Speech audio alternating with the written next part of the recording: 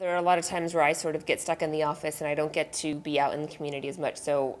this is going to sound corny, but like I kind of treasure the time that I get to be out in the community and I get to see events like Feed the Need, because it just sort of reminds me why a Better LA is around, and that, you know, this community just needs to know that people care about them. And it makes you sort of remember that any problems that you have are so irrelevant compared to, like, I can't imagine what my life would be like if I had to worry about where I was going to get my next meal, you know? So it's a luxury to not have those kinds of problems, and I don't want anyone to have those kinds of problems.